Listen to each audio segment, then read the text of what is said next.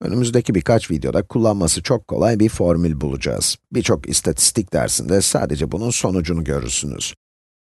Ama size buraya nasıl ulaştığımızı göstermek istiyorum. Ama size önceden uyarayım, çok karışık cebirsel işlemler göreceksiniz. Sonuna doğru da biraz analiz yapacağız. Kısmi integral almamız gerekecek. Eğer bunlar size ürkütücü, korkutucu geliyorsa izlemek zorunda değilsiniz. Videonun sonundan formülü alın, kurtulun. Ama ben formülü oluşturmayı da önemli buluyorum.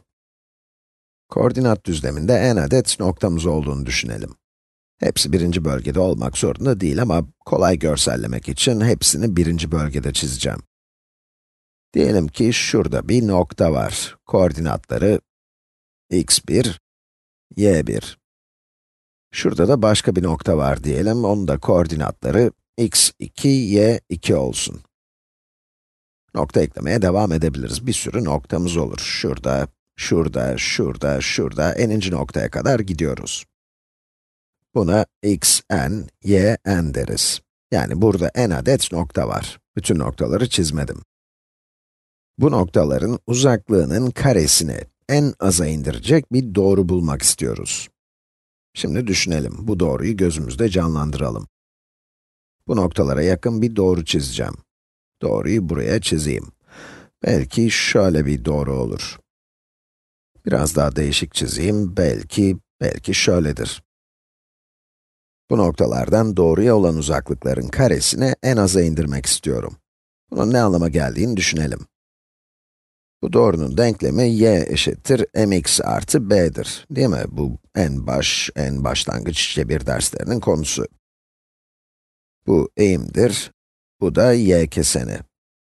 Bu 0, b noktası, m ve b değerlerini bulmak istiyoruz. Yani bu doğruyu tanımlayan iki bilgiye ulaşmamız lazım. Bu doğrunun hatayı en aza indirmesini istiyoruz.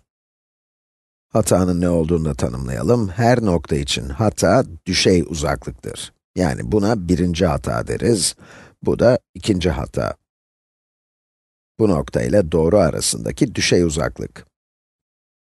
Bu noktanın y koordinatından doğrudaki y değerini çıkarıyoruz.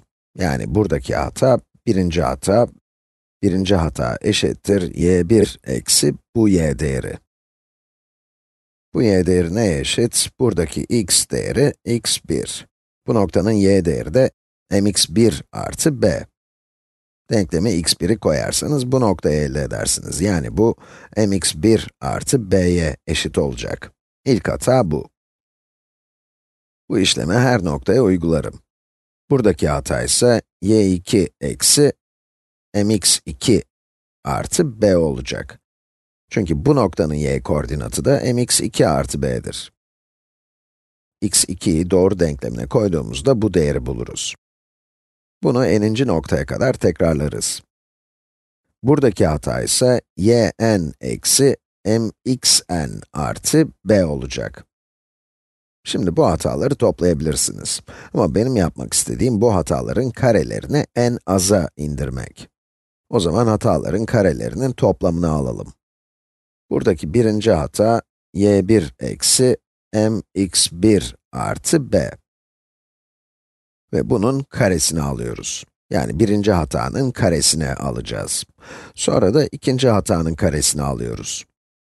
İkinci hatanın karesi de eşittir y2 eksi mx2 artı b'nin karesi.